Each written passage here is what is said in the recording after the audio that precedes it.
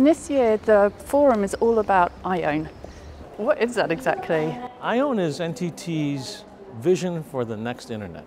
And it's based on the idea of creating a future internet that is much more sustainable than it is today.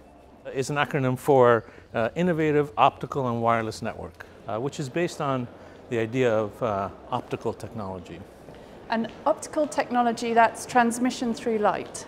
Right, and we've known optical technology for a while now, but now we're taking that technology and using it in many different ways to create new applications that people can use to develop the next internet. What are we going to see here? So this is one of the exhibit rooms where we're going to have a look at one of the examples of how photonics is used for the future of computing. And this here is actually a great example of one where we are using photonics communications by putting a data center in space. A data center in space. Why not? Should data centers go everywhere else, why not put them in space? However, today, you're not able to communicate effectively enough from a space data center to a station on the Earth. So what you see here is an example where we have a satellite up at the top here. And this satellite would have computing resources. And these are examples of photonic communications. So space computing networks is another way of having a highly sustainable technology that prepares us for the future. The need for computing resources is going to just skyrocket as we continue to drive demand on the internet. And so the infrastructure that we have today can't support all the new services that people are going to expect.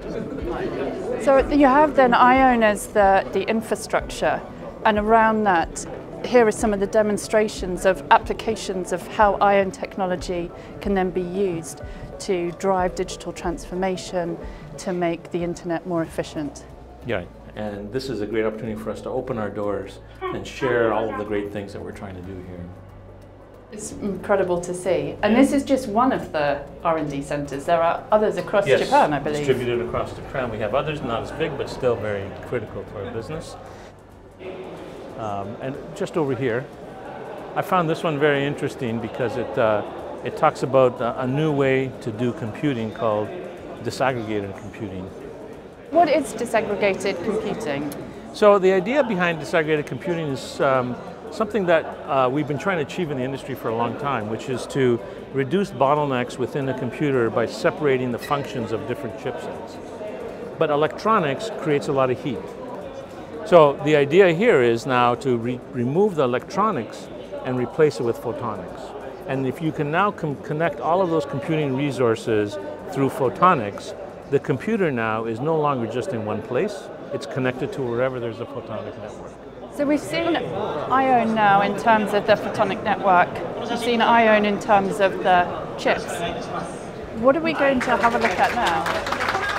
Well, somebody's getting a standing ovation here. Oh, this is an e-games event. What are we going to see next? What we have here is an application of IOWN.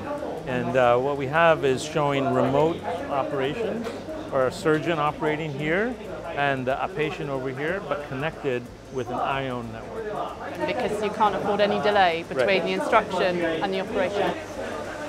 And this is an example of how low latency, high speed, high capacity networks can be applied to the real world, where you can see here the operation is happening on a patient, but the surgeon is actually could be anywhere in the world.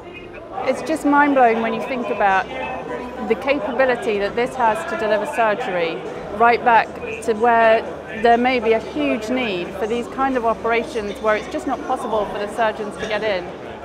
It's incredible, and we're very proud of this because this is another example of contributing to society and a more sustainable technology by saving lives in ways that we couldn't have done it before. But this isn't all that's here. What are we going to see now? No, there's so much more we have to see, and I can't wait to show you the rest. I can't wait to see it. Let's carry on.